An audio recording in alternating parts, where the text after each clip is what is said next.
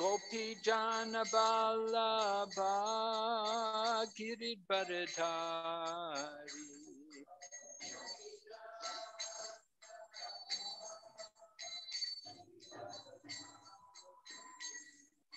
Gopi Jana Vallabha Giridharadhari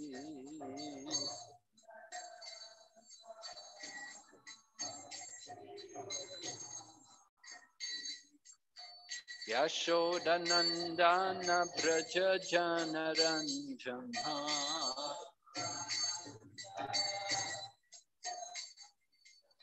Yashodanandana Braja Janaranjana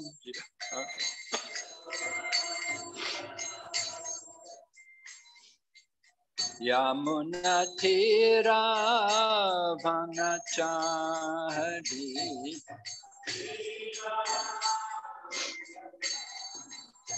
Yamuna Tira Vanachari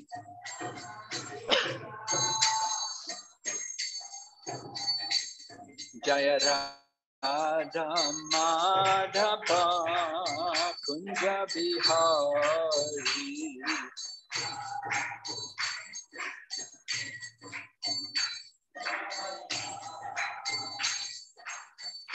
Hare Krishna Krishna Krishna Hare Hare Hare Rama Rama Rama Hare Hare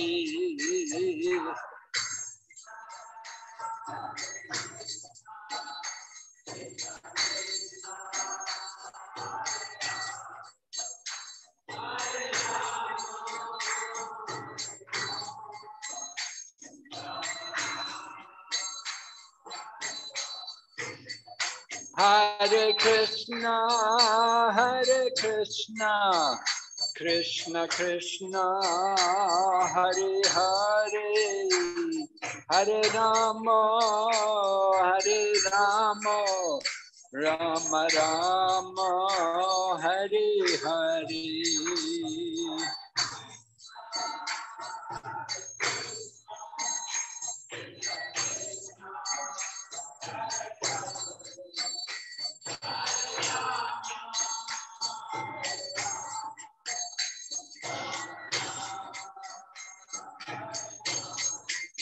Hare Krishna Krishna Krishna Hare Hare Hare Rama Rama Rama Hare Hare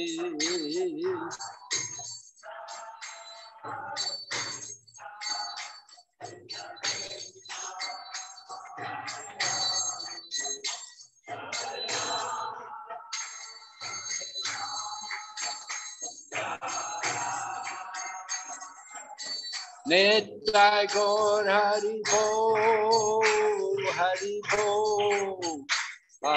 Bol Nitai Gaur Hari Bol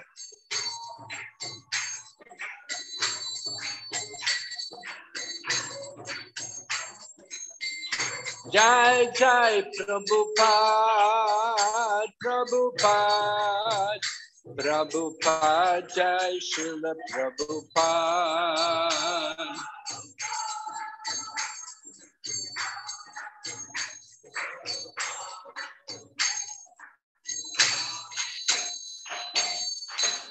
God Premanande Haribo Om Namo Bhagavate Vasudevaya Om Namo Bhagavate Vasudevaya Om Namo Bhagavate Vasudevaya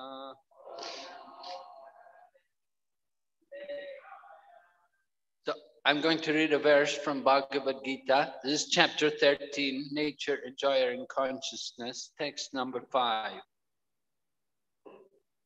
Rishibir Bahudagitam Chandobir Vividai Pritak Brahma Sutra Padaschaiva Hetu Madbir Vinaschitai Rishibir Bahudagitam Chandobir Vividai Pritak Brahma Sutra Padaschaiva Hetu Madbir Vinaschitai Rishibir Bahudagitam Chandobir Vividai Pritak Brahma Sutra Padaschaiva Hetu Madbir Vinaschitai.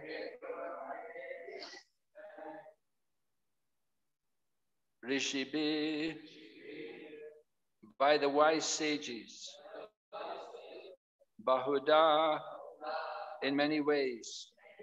Gitam, described. Chandobi, by Vedic hymns. Vividai, various. Ritak, variously. Brahma Sutra, of the Vedanta. Pedai, by the aphorisms.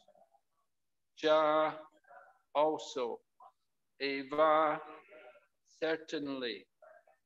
Hetu madbi, with cause and effect. Vinaschitai, certain. Translation: that knowledge of the field of activities and the knower of activities is described by various sages in various Vedic writings. It is especially presented in Vedanta Sutra with all reasoning as to cause and effect. You can all please repeat after me. That knowledge of the field of activities and of the knower of activities is described by various sages in various Vedic writings. It is especially presented in Vedanta Sutra with all reasoning as to cause and effect. Purport by His Divine Grace, A.C. Bhakti Swami Srila Prabhupada. The Supreme Personality of Godhead, Krishna, is the highest authority in explaining the knowledge.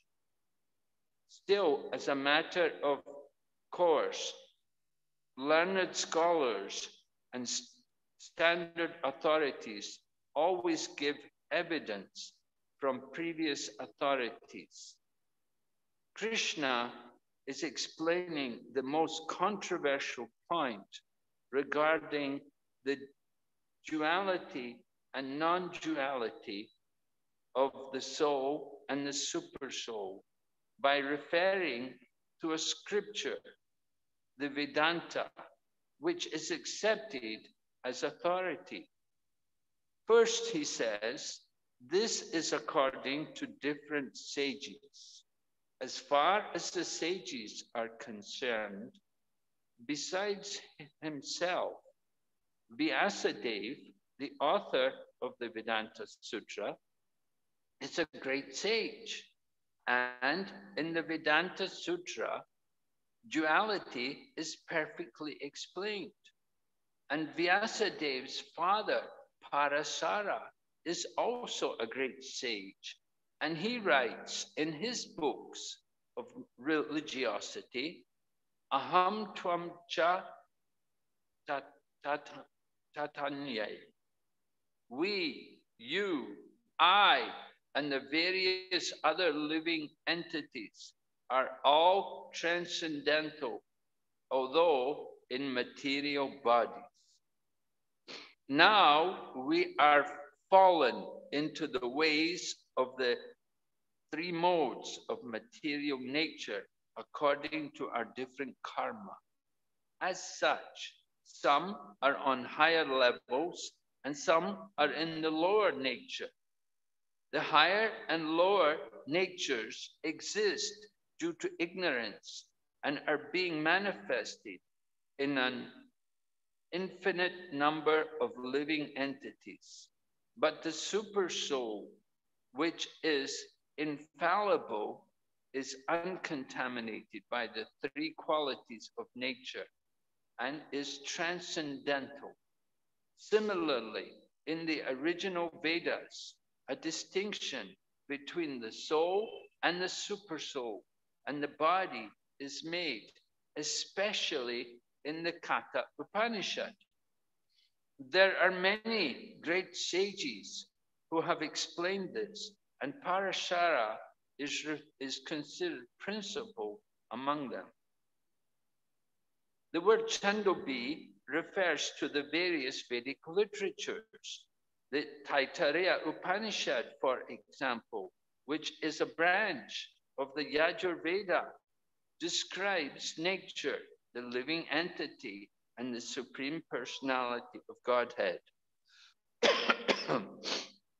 As stated before, Kshetra is the field of activities, and there are two kinds of Kshetrajna, the individual living entity and the supreme living entity. As stated in the Taittiriya Upanishad, Brahma Pucham Pratishta, there is a manifestation of the Supreme Lord's energy known as Annamaya, dependent upon food for existence. This is a materialistic realization of the Supreme. Then, in Pranamaya, after realizing the Supreme Absolute Truth in food, one can realize the Absolute Truth in the living symptoms or life forms. In Jnanamaya, realization extends beyond the living entities, beyond the living symptoms, to the point of thinking, feeling, and willing.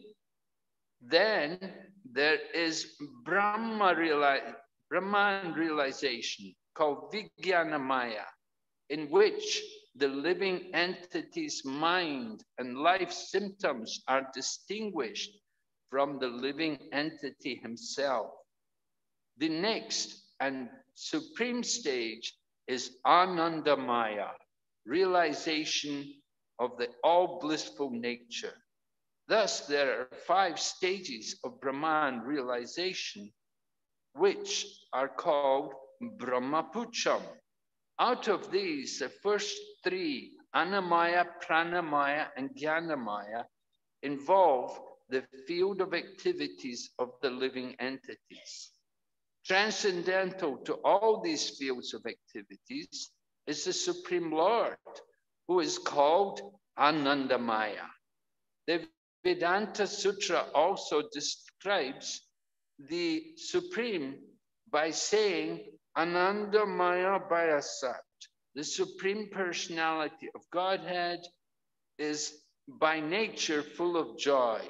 To enjoy his transcendental bliss, he expands into Vijnanamaya, Pranamaya, Jnanamaya, and Annamaya. In the field of activities, the living entity is considered to be the enjoyer, and different from him is the Anandamaya. That means that if the living entity decides, or if the living entity decides to enjoy in dovetailing himself with the Anandamaya, then he becomes perfect. This is a real picture of the Supreme Lord as the supreme knower of the field, the living entity as a subordinate knower, and the nature of the field of activities. One has to search for this truth in the Vedanta Sutra or Brahma Sutras. It is mentioned here that the codes of the Brahma Sutra are very nicely arranged according to cause and effect. Some of the sutras or aphorisms are na viyad ashrute, natma shrute, and parat, to touch shrute. The first aphorism indicates the field of activities, the second indicates the living entity, and the third indicates the Supreme Lord, the summum bonum among all the manifestations of various entities. Om Jnanatimirandasya Jnananjana Shalakaya Chaksurunmilitanyena Tasmai Shri Gurave Namaha. Namam Vishnu Padaya Krishna Prastaya Bhutale Srimati Bhakti Vedanta Swami Niti Namane. Namaste Saraswati Devi Gauravani Pracharine Nirvishesha Shunyavadi Paschatya Desatarine Vanchakalpatarubhyascha Kripa Sindhu Bhayevacha Patitanam Pavanebhyo Vaishnavibhyo Namo Namah. Jai Shri Krishna Chaitanya Prabhu Nityananda Shri Advaita Gadadhar Shivasadi Gaur Bhaktavinda. Hare Krishna, Krishna Krishna, Hare Hare, Hare Rama, Rama Hare.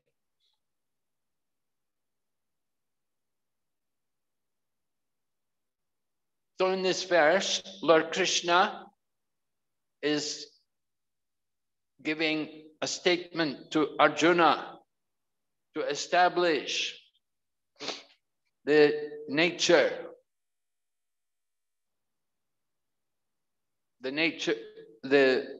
whether the living entity and the super soul are one or different, right? Whether there is duality or non-duality. Duality means Madhvacharya, he speaks about duality.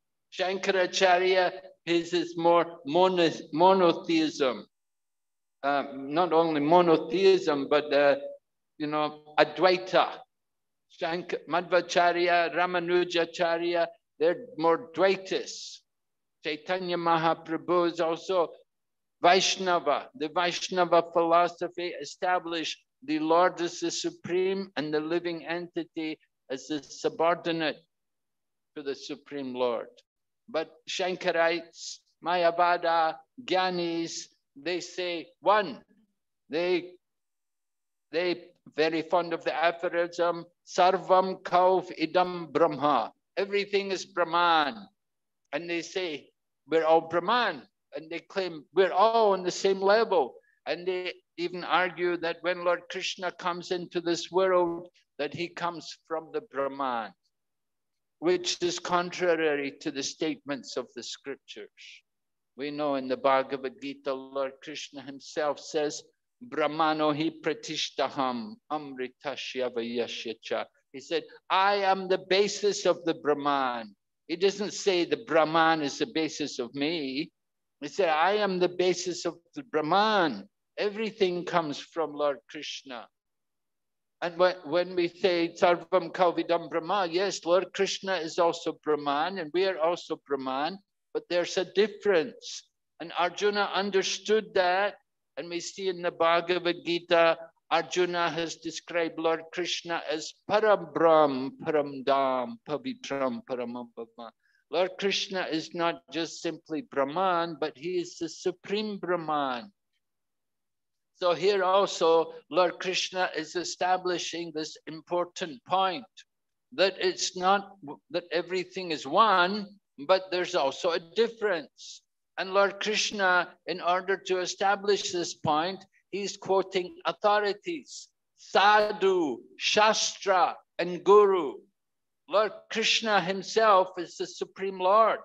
And Lord Krishna has already said, there is no truth superior to me. And he's also said that he knows everything, past, present, and future. But still, Lord Krishna, in order to convince all of us, and particularly in this case, Arjuna, to convince everyone, Lord Krishna is quoting Sadhu, Shastra, and Guru. Sadhu, he mentions the Sadhu, Parashara Muni, the father of Srila Vyasadeva. He's considered very prominent among the sages. Just as Srila Vyasadeva is prominent, his father, Parashara Muni, is given more prominence. So Lord Krishna quotes Parashat, the sages, and then he quotes Vedanta Sutra.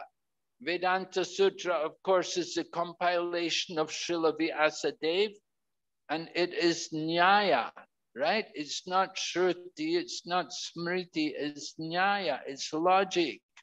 And Srila Vyasadeva has given us the Vedanta Sutra.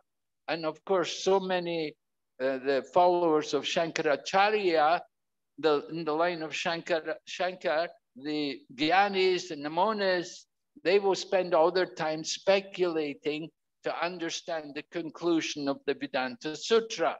And they try to understand it by their own efforts. But here, Lord Krishna is quoting Vedanta Sutra, and he's establishing the statement of Vedanta Sutra and supporting it with the words of the sadhu also, great sages like Parashara Muni, and Guru. And who is the Guru?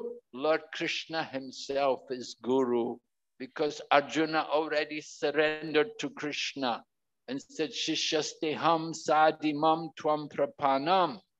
So Lord Krishna is the ultimate Guru, and the sadhus are there and the shastra are there. Three evidences. You want to establish a fact, you want to establish some conclusion, it must be in accordance with three authorities, not one, not two, but three. All three have to be there. If one is missing, if there's some difference, if the Shastra says something different from what the Guru and the Sadhus say, something is wrong. And if the Sadhus and the Shastra say something different from the Guru, something is wrong. You have to have perfect unity. They all have to agree. All three authorities have to confirm that this is the fact. Sadhu, Shastra, and Guru. And Lord Krishna is showing us here in this verse in the Bhagavad Gita the importance of these three evidences to establish the fact. So Lord Krishna is speaking about the field of activities and the knower of the field. The body is like a field, kshetra, right? The field, kshetra. In the field, we will plant. Sometimes we plant rice, the rainy season this time, good time to plant rice. Other times we will plant wheat. If you go maybe in Vrindavan, UP area, it's dry there. So in the dry season, they're going to grow wheat. In different seasons, they will plant. The field is the place for planting. In the same way, our body is like a field. We use our body to plant the seeds of our different activities. Sometimes we do good deeds, and sometimes we do bad deeds. We get the results. We harvest the results. Right? You say in India, there's a common saying, Jaisa karega, aisa barega. Right? You know, this fact is stated all over the world. Myself, I travel and preach usually in the Far East, in countries like China. And in China, they have a similar saying. They will say, Shan yo shan bao, yo bao. The meaning is just like what we say in Hindi, Jaisa karega aisa bar. You do good, you'll get good results. You do bad, you'll get bad results. They have another saying, Zhong do de do, zhong gua de gua. If you plant melons, you will harvest melons. And if you plant beans, you will harvest beans.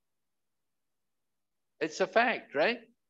You do good, you get good result. You do bad, you get bad. This is logic. So the body is like a field, and we are harvesting the results. Within this body, there's the Kshetrajna, the knower of the field. And the knower of the field in this body, we say it's not one, but it's two. Of course, this is a controversial point, right? But Lord Krishna is dealing with this point in the Bhagavad Gita, that we know there are two main philosophies in India. There is Dvaita and Advaita.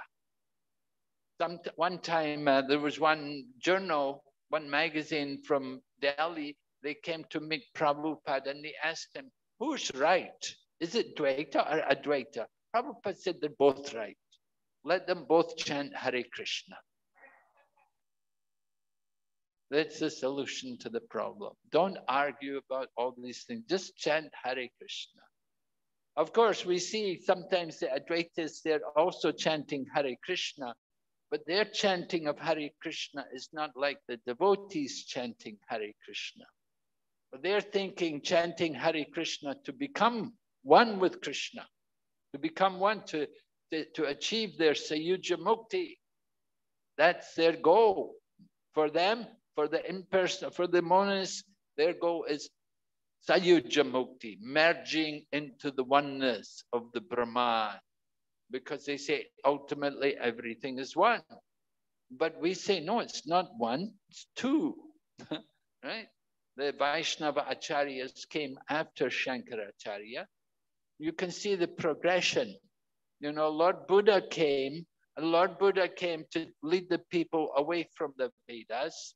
And Lord Buddha taught that the absolute truth is zero. The Buddhists are all Shunyavadis, that everything is zero. They say nothing is real. The world is not real. We are not real. And the whole philosophy of Buddhism is negation. Stop everything. And that is why Buddhism failed in India. Although Buddhism at one point was spread all over India, it was so rampant in India that even Mathura was the headquarters, was the main Buddhist center in India. And you go to the Mathura Museum today, you'll see all the Buddha relics there in the museum from the past. So Buddhism came, it grows in India, but it's not here today, of course, by one reason why it's no Buddhism, Shankaracharya preached. And Shankaracharya, you see, the Buddhists were saying absolute truth is nothing, zero. Shankaracharya said, not zero, it's one. A little difference, just a little change. But that defeated the Buddhists. The Buddhists all got, they left. But another reason why the Buddhist philosophy failed was because nothing was being done. Everybody was just, you know, they were all engaged in their meditation. They were sitting doing nothing. No work was being done. No crops were growing. Nobody was plowing the field. Nobody was taking care of the cows. Everything just stopped because everybody just saying samadhi. So that was one reason, another reason why they got rid of Buddhism, because it didn't help for the development of the country at all. And there was no food being grown. People were going hungry. They're saying, anyway, you don't really exist. You're not really a person. So starve. It's such a foolish philosophy. Prabhupada said, if I take my shoes and beat you over the head with it, it's not real. Right? Don't worry about it. So the Buddhists, anyway, they have this idea, but they became the philosophy became rampant. Then Shankaracharya came and he brought, not zero is one. And he brought back the Vedas. By doing that, he brought back the Vedas because he said the absolute truth is Brahman, and Sarvam Kauvidam Brahman, and they brought back the Vedas and the Vedic culture and the Brahmins. Before, the Buddhists had kicked out the Brahmanas. No need of Brahmanas had become corrupt and degraded, killing all the animals, all the killing of animals in the name of yagya was all stopped by the Buddhists. But he led the people away from the Vedas and stopped stopped killing all the animals. But then Shankaracharya brought back the Vedas, but gave the monastic understanding, this idea everything is one. But then the Vaishnava acharyas came, and you have Ramanujacharya, and then Madhvacharya, and then others like Nimbarka, Vishnu Swami. They all came, and Chaitanya Mahaprabhu came to bring these four sampradayas together, to take the essence from each of the four sampradayas into one. And that is what you have in the Gaudiya Vaishnava Sampradaya. He took the main elements from each of the four sampradayas and brought them together to give these teachings. And that's what the Krishna consciousness movement is teaching. We're followers of Chaitanya Mahaprabhu, who established the Brahma, Madhva, Gaudiya Vaishnava Sampradaya. So Gaudiya Vaishnavas. So Lord Krishna is presenting this point here about the duality. Is it one or two? Lord Krishna is explaining from Prabhupada's purport also. We get evidence. There's not one, it's two. And Prabhupada also goes into this Brahma Pujam, 5 different realizations of Brahman. Anamaya. Anamaya, everything is just food.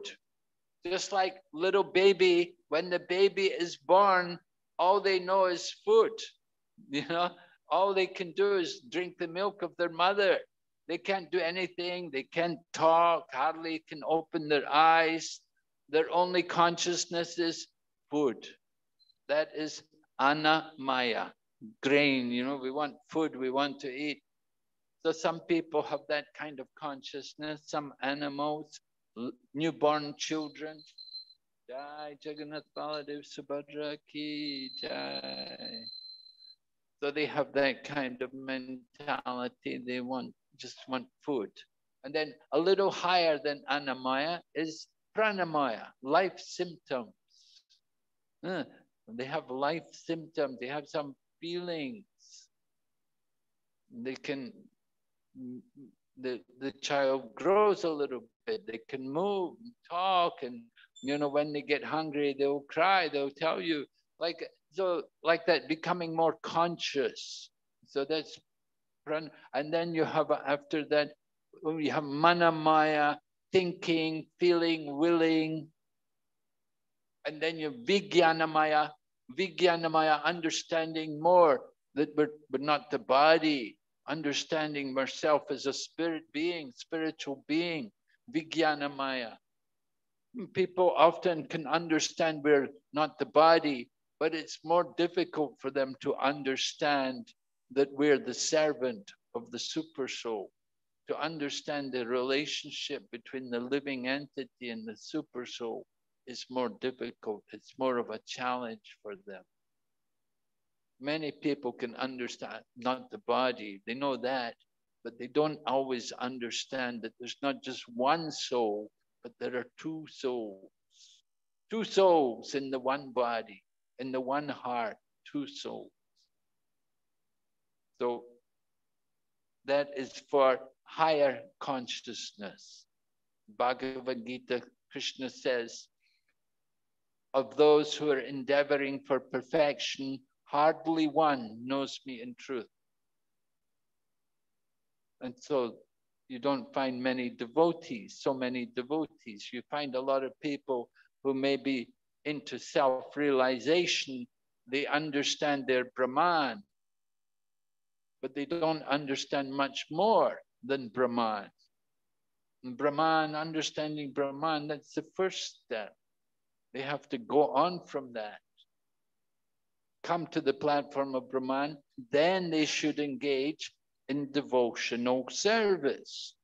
Without taking up devotional service, just to come to the platform of Brahman, their position will not be secure. And at any time they can fall back again under the modes of nature, the three modes of nature. So Brahmapucham, 5 different, the topmost being Anandamaya. So the Supreme Lord, he is Anandamaya. We're also pleasure seeking. The living entities need Anandamaya Bayasat. We also want to enjoy, we're looking for pleasure.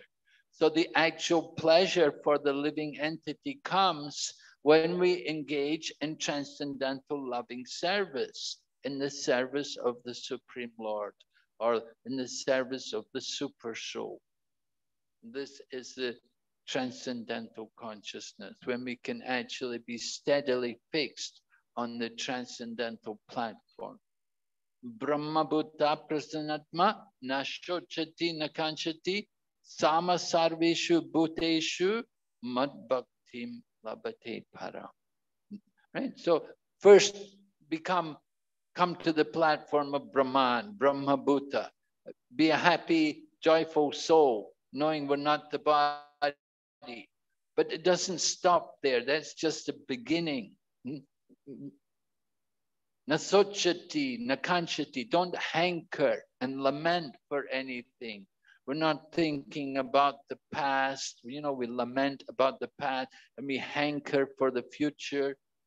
So that's not for devotional service. Don't be hankering and lamenting. And samasarveshu bhuteshu, see all living entities equally. I was with Srila Prabhupada one time in England. We went to a Hindu temple and they were worshipping Brahma, Vishnu, and Shiva. So Srila Prabhupada said to them, a devotee of Krishna not only offers his respects to Brahma, Vishnu, and Shiva, they will offer their respect even to a tiny insect, because they know the Lord is also in the heart of the tiny insect. So this kind of vision, samasarveshu bhuteshu, seeing all living entities equally, then mad bhaktim labate param, then we can actually take up devotional service. We want to understand how to take up devotional service. Actually, this is devotional service. It begins by hearing. We have to hear from Krishna. Lord Krishna spoke this Bhagavad Gita to Arjuna. And by speaking to Arjuna, he's instructing all of us. Lord Krishna came to establish religious principles, and he did it speaking Bhagavad Gita. So this Bhagavad Gita, this is perennial knowledge. It is eternal knowledge. Right now, Lord Krishna is speaking Bhagavad Gita in some other universe. It's going on continually. Lord Krishna travels throughout the creation, speaking Bhagavad Gita for the enlightenment of all of us fallen, conditioned souls. We are in the minority. The vast majority of living entities are liberated souls. They're in the spiritual world. Lord Krishna comes here just simply to try to attract us and to bring us out of our illusion of thinking that we are the controller or we are the enjoyer. Lord Krishna personally comes himself sometimes And sometimes he will send his pure devotees. He will send from the spiritual world just different devotees. Just like Srila Prabhupada glorified his own spiritual master, Bhaktisiddhanta Saraswati, that he's described as a ray of Vishnu.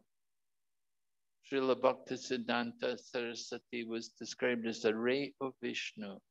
Of course, he appeared in the family, the seminal son of Srila Bhaktivinoda Thakur, who was also a very, very great devotee and who did so much work to spread and awaken Krishna consciousness, and who actually envisioned that in the future, Krishna consciousness would be propagated all over the world. So Srila Prabhupada came also, and he was also born in the Vaishnava family, and he's preaching Krishna consciousness, and he knew his spiritual master desired that Krishna consciousness would be spread all over the world. So Srila Prabhupada, in the very beginning of our movement, even when he just had a few devotees, he began to send people to different places.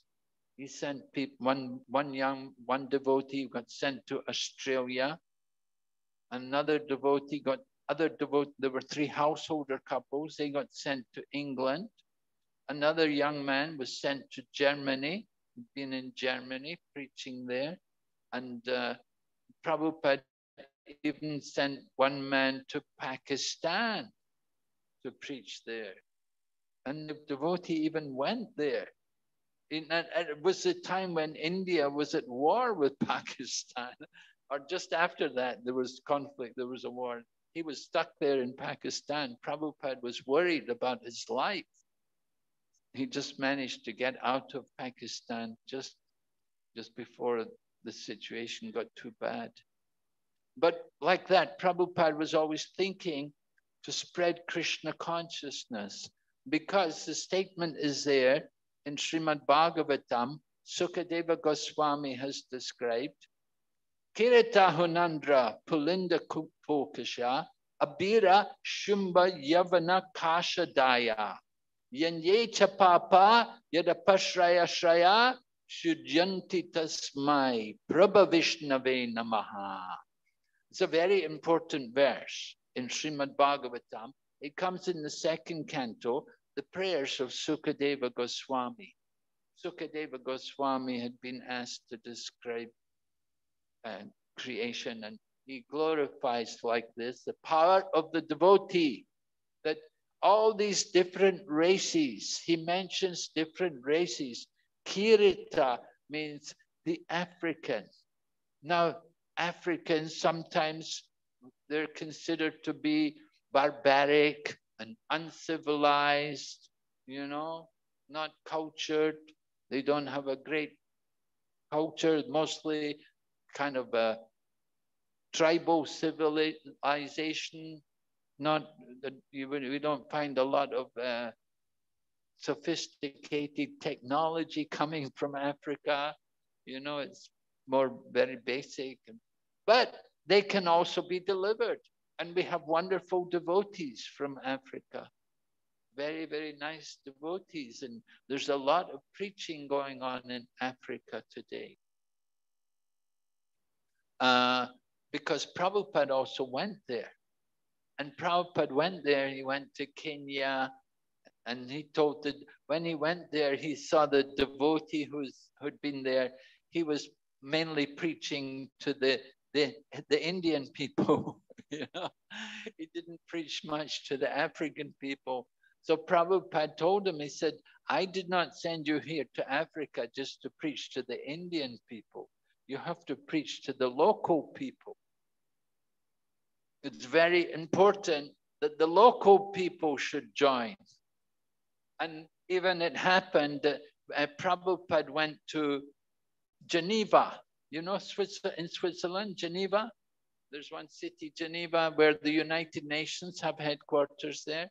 So Geneva, we had a temple there for some time, and Prabhupada went there and spent 8 days there actually. A devotee arranged programs every day for Srila Prabhupada. Every day they took him on programs to meet different people, and different people came to see him.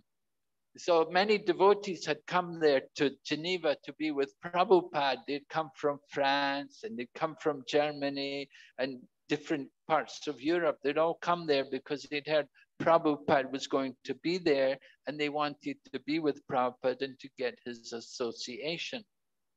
So they took a group photograph, Prabhupada with all the devotees. So Prabhupada then said to the person in charge, he said, how many of these devotees come from Geneva? And the devotee said, Prabhupada, none of them. There are no devotees from Geneva, Prabhupada. All the devotees had come from other places. Prabhupada said, that is not good. You have to get the local people. Very important. The local people have to. If you don't have the local people, then your movement is a failure. Very important. Prabhupada made this point to the devotees there. And so, you know, the same was true in Africa. You preach in Africa, you have to preach to the African people. And I quoted that verse by Shukadeva Goswami. He talks about many different races. And the last race he talks about is Kashadaya. Kasha Desh, and Adaya, others. Kasha means what is today China. You see? So Prabhupada also wanted devotees to go to China, that they should preach there. And the devotees had gone, one devotee he'd been in Japan, and he went to Hong Kong. He went from Hong Kong to Japan, went by boat, took the boat there and went to Hong Kong and started to preach there in Hong Kong. And they made one Chinese man a devotee, and he translated the Bhagavad Gita to Chinese.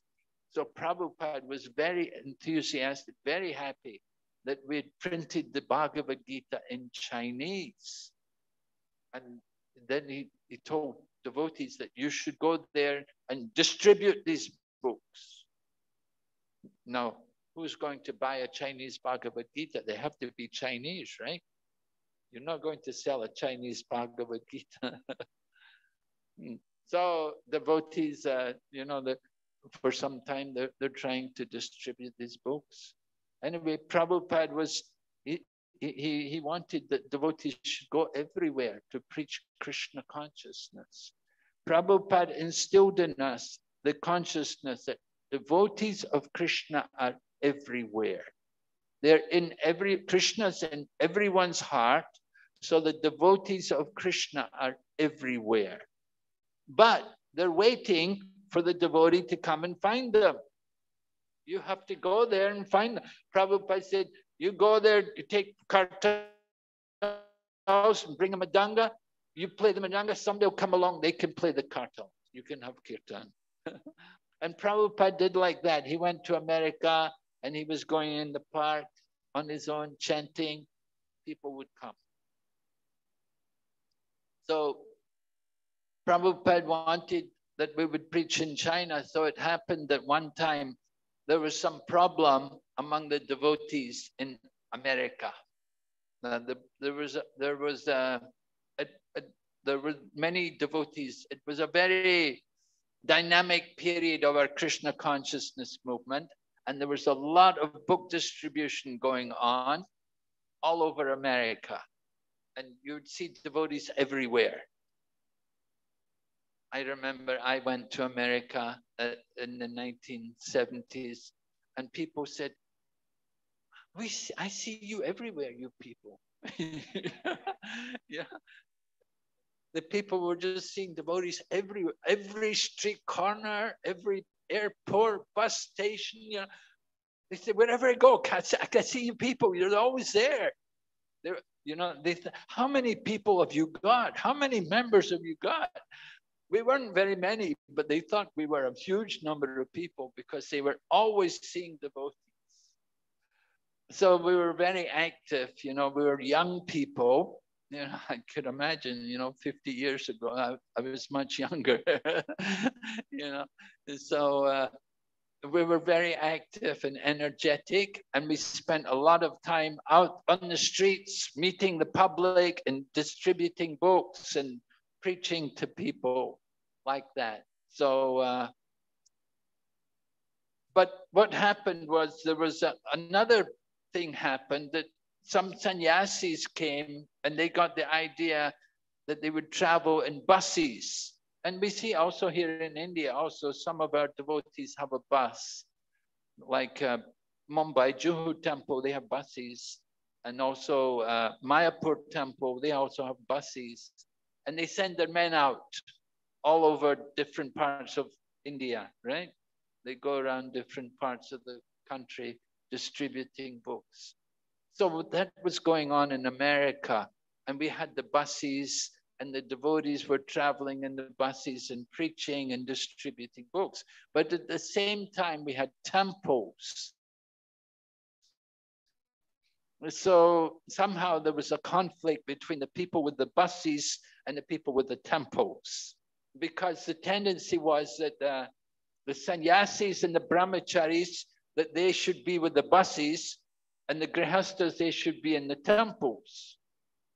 So the problem was that not everybody wanted to be in the temple, and not everybody wanted to be in the bus. But there was some coming and going, some people would leave the temple and join the bus. Some people from the bus would go to the temple. But if somebody was really good at book distribution, if they could distribute a lot of books, then you wanted to keep that man with you. You didn't want to lose him.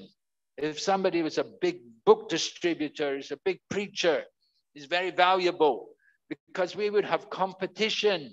Who could distribute the most books? And it was, it's very prestigious that, oh, that temple, they distributed the most number of books. Oh, they're a very great temple, they distributed so many books. They got a lot of praise, you see. So if somebody was a big book distributor, they wanted him. There was one devotee, Prabhupada called him an incarnation of book distribution. Yeah, Tripurari. His name was Tripurari Prabhu. He's a sannyasi now. He's separated himself from ISKCON, but he's still preaching. He has his own temples and his own disciples. But in Prabhupada's time, he was very, very active, and he trained a lot of devotees how to distribute books. So like that, there was a problem, though. There was this conflict. And the person who was in charge of the buses was a devotee called Tamal Krishna Goswami. So Tamala Krishna Goswami, he got a little bit chastised by Prabhupada. And Prabhupada said, because Prabhupada wanted the temples, he thought the temples are more important than the buses. The buses, they're, okay, but the temples have to be maintained. And you can't stop the temples because the deities and everything are there with the temple.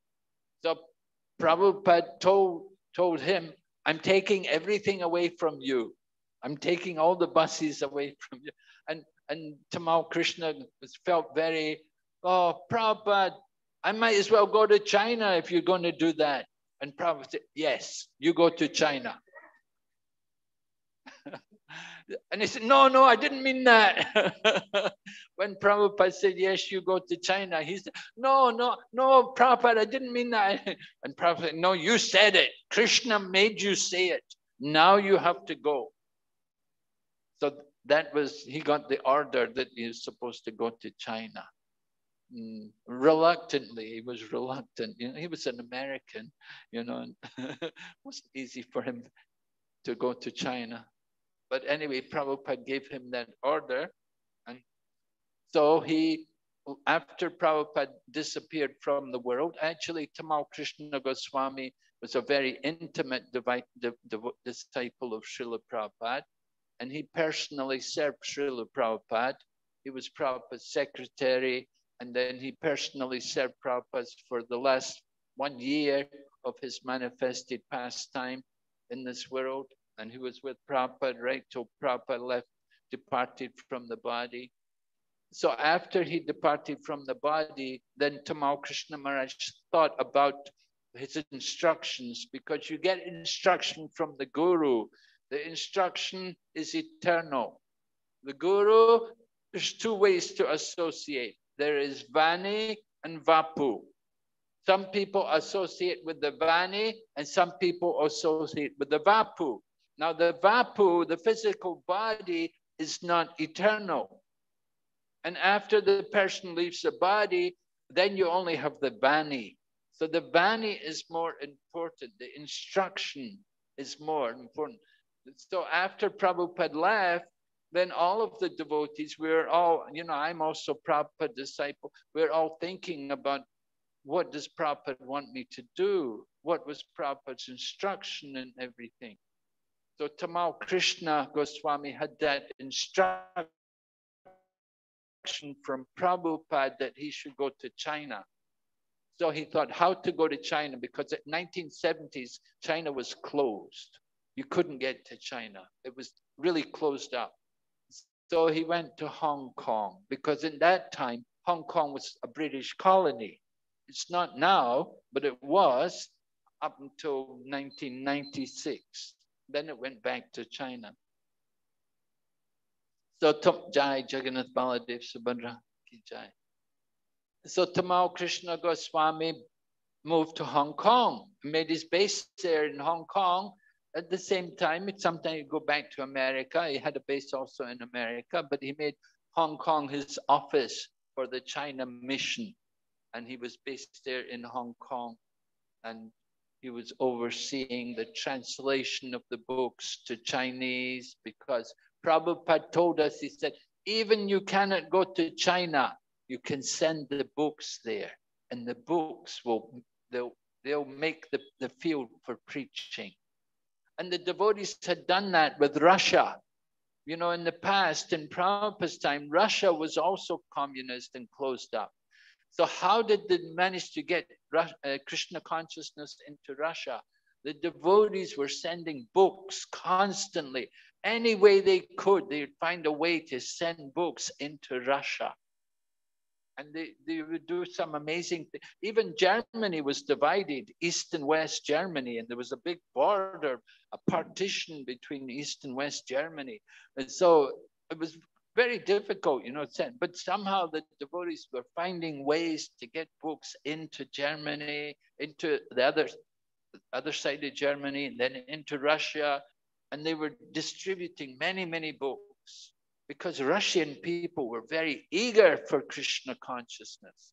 And in fact, it was so bad that the KGB, the top, secret agency in Russia, which catches all the spies and all the traitors and everything, the KGB declared 3 main enemies in Russia. One was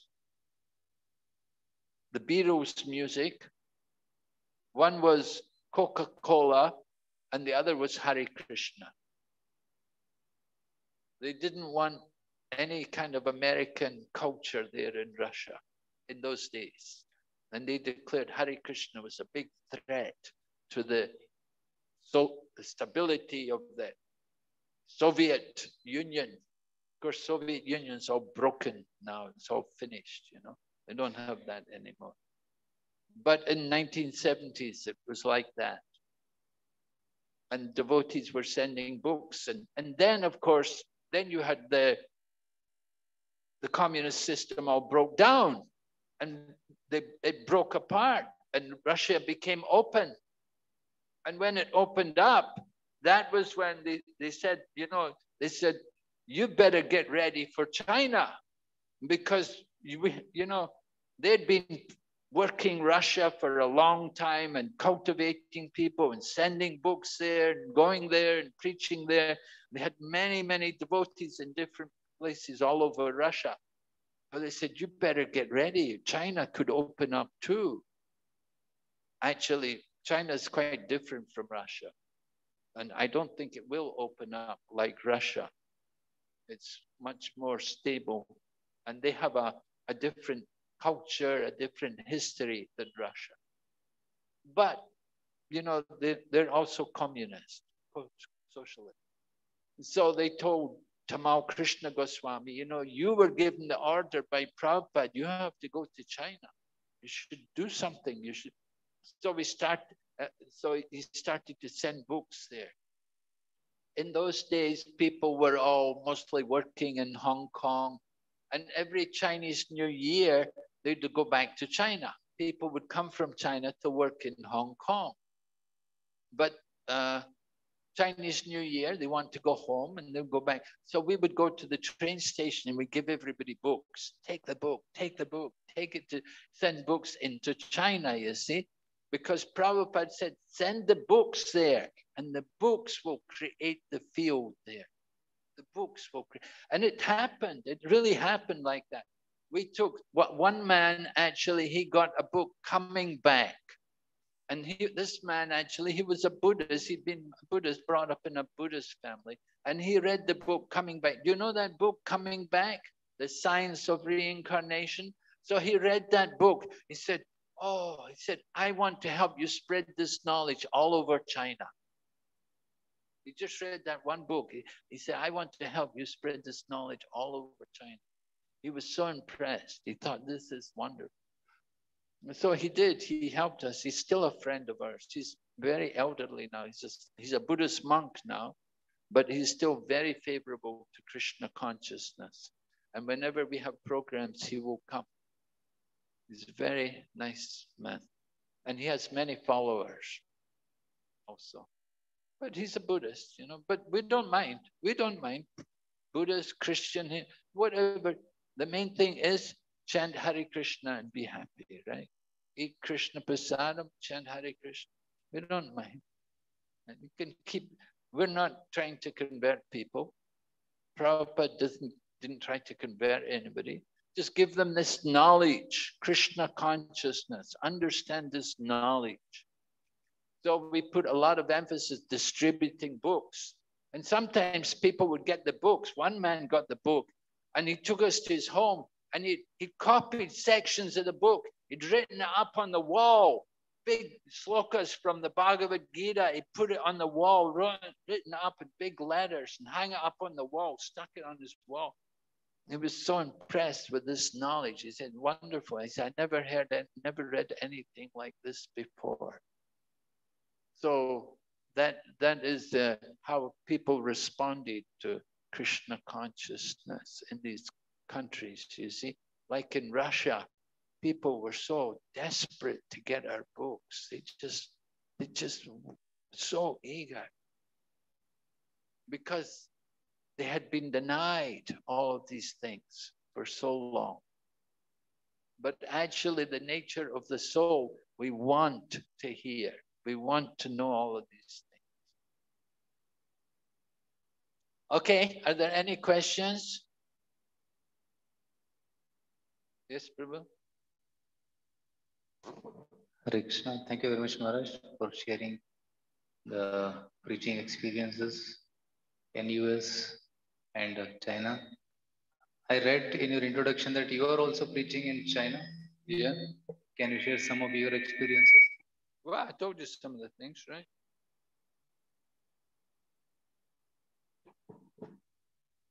You take the books, go there with the books, give out the books, and find out who's interested, right?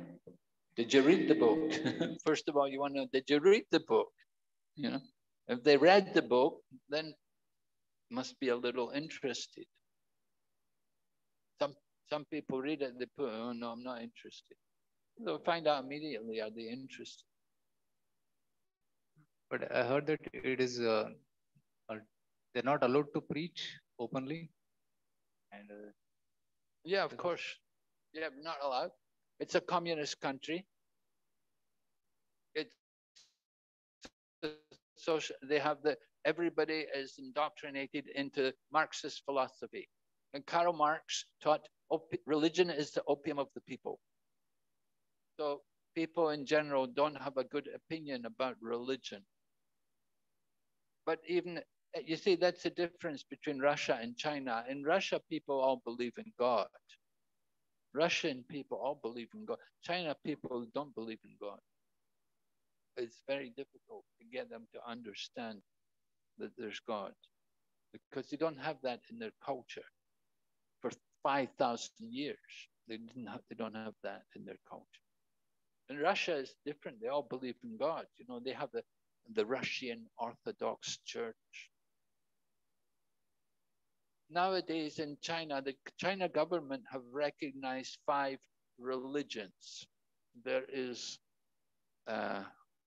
Buddhism, there is Taoism, there is Islam, there's the Catholic Church, which is not under the Pope. It has to be under the China government.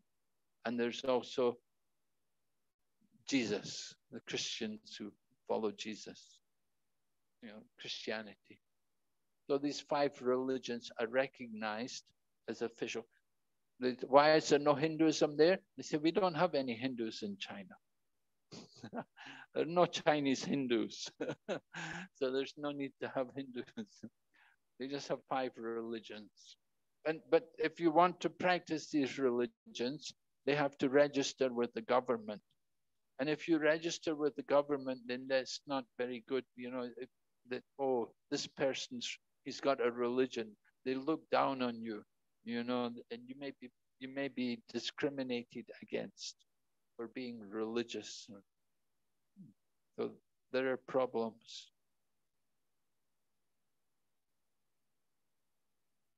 So you have to do everything in a discreet manner. Yeah. But just like Prabhupada went to Russia, Russia was also not open to religion. Prabhupada went there, he met the professor, met some professor of Asian studies, Professor Kotovsky. But then somehow, when Shamsun, Prabhupada's secretary, he happened to meet a young Russian man. Young Russian man saw him there, understood he was from the West, and he asked him, do you have any Beatles music? And so he said, well, I've got the Beatles guru with me. Come and meet the Beatles guru. So the boy came, and the 2 young men came, and they met Prabhupada, and they were very open to Krishna consciousness. And the Russian boy had a lot of questions, and you know, and he became the first Russian devotee. And he spread Krishna consciousness all over Russia.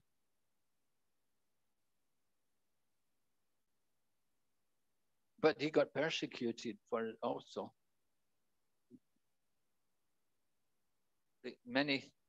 Several Russian devotees were persecuted. They were put in mental hospitals, they were given drugs and things to destroy their brain. These kind of things happened. So it's a risk. Now, of course, Russia's a bit better. But that was in 1970s when it was still closed up. Yes, Maraji had a question?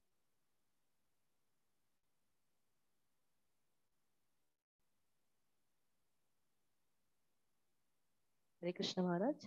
Thank you for the enlightening class, Maharaj. Maharaj, you spoke that it's not right as devotees that we should lament. Krishna puts us in some situations. We know it's the arrangement of the Lord based on our karmas. But at a certain point of time, we again tend to, knowing the fact, we tend to lament over the situation. So how to overcome this mentality of lamenting? How to overcome lamentation? Well, we have to have knowledge, see everything through the eyes of the scripture. With the help of spiritual knowledge, then you can overcome that lamentation. If we see things based on the knowledge of Bhagavad Gita, just like when somebody departs from the world, we have to read things like the Bhagavad Gita, and we read about the soul leaving the body and taking another body. We understand about what's happening. So we have to see these different problems which are coming in our life. We have to see them guided by Shastra.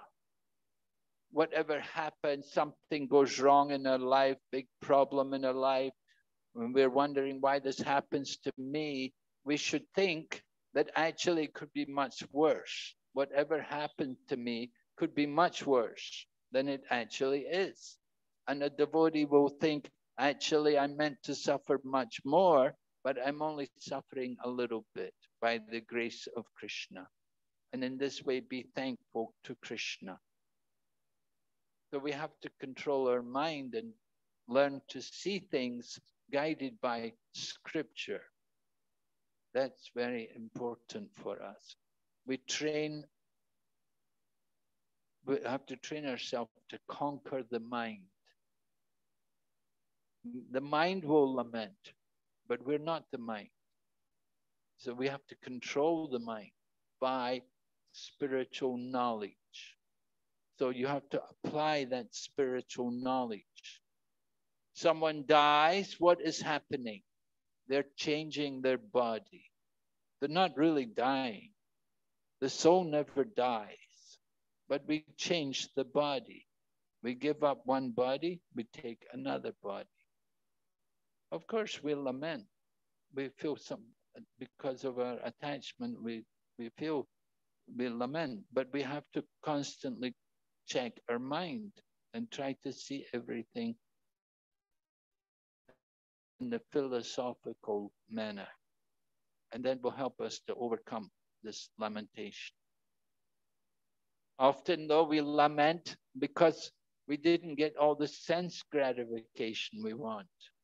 Our plans for sense gratification were not fulfilled.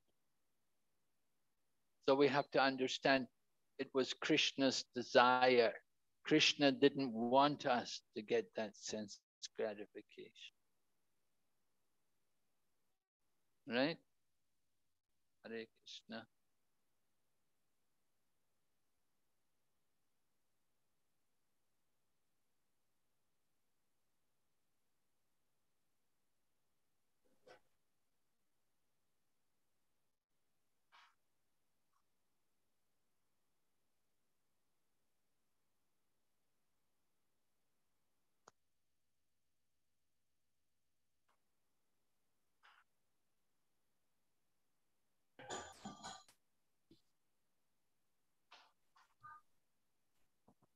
Hare Krishna Maharaj.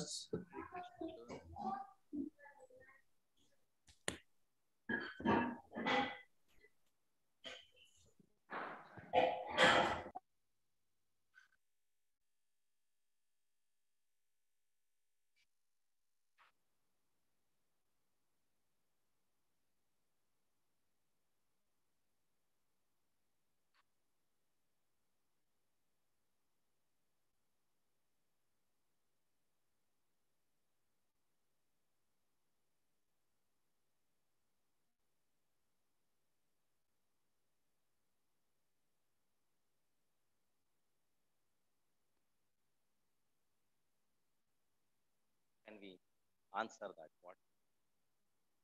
Yes, of course. Somebody has bad habits and they want to get over their bad habits. They should take shelter of the holy.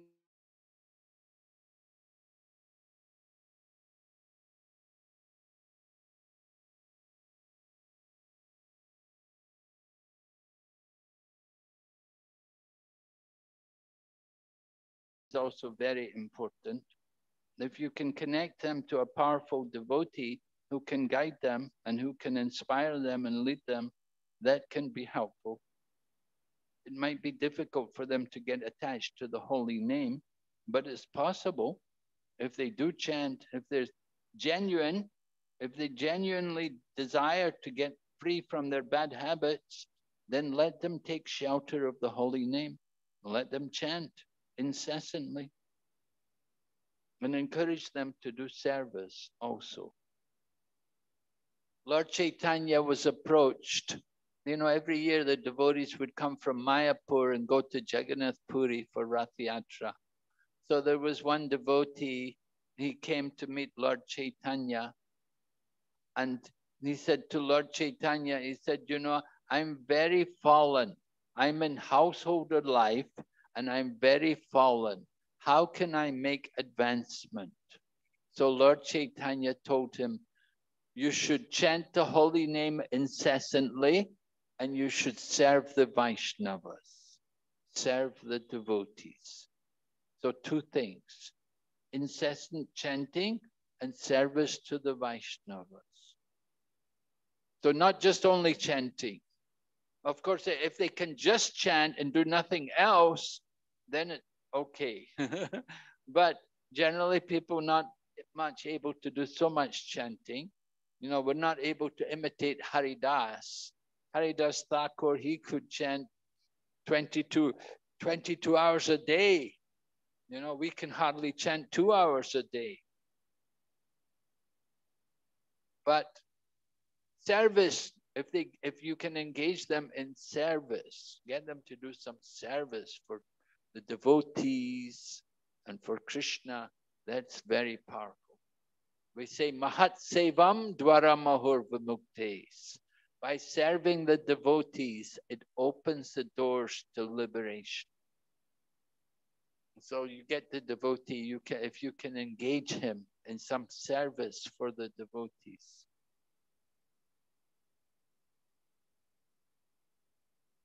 We know Jagai and Madhai, they were very sinful. They were delivered. There are many examples of fallen souls. It said every saint has a past. Every sinner has a future. So you can tell them like that. Okay, Hare Krishna. Maharaj, there is a question online.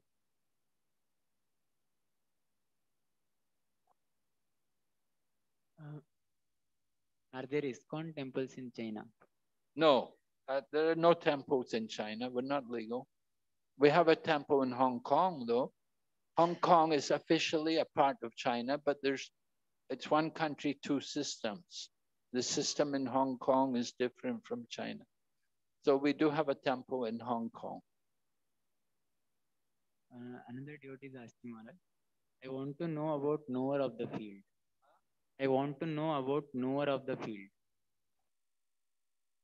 The knower of the field? The knower of the field, there's the soul and the super soul. There are two knowers of the field.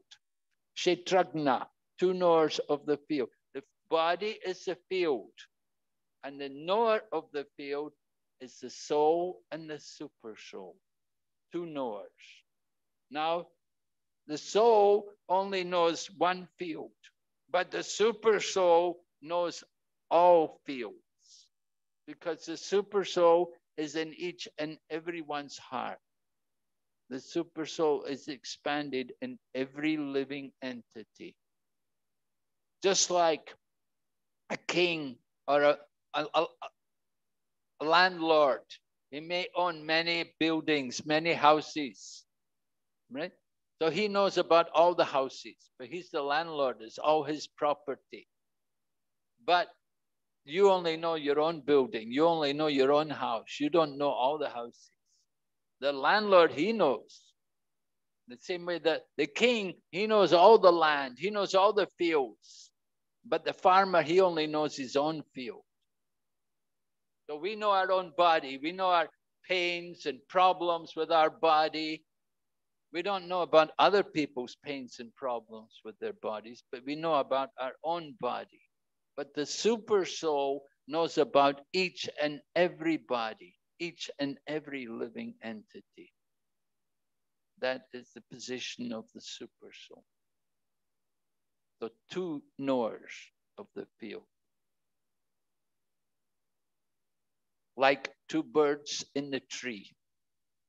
One bird is eating the fruit, and the other bird is the witness. In Bhagavad Gita, Lord Krishna describes how the super soul is Upadrasta and Anumanta, overseer and permitter. The super soul is watching. Just like two birds in the tree, one bird is eating the fruit, and the other bird is the witness, watching. See, he remembers everything. We don't remember. Sometimes the fruit is good, sometimes the fruit is bitter, sometimes it's sweet, sometimes it's bad. Different tastes we're experiencing. Super soul is the witness. So, sarvasya chaham hridisanivisto matak smitir jnanam apohan. Super soul gives knowledge, remembrance, and forgetfulness. We forget. Super soul reminds us. Remembers everything.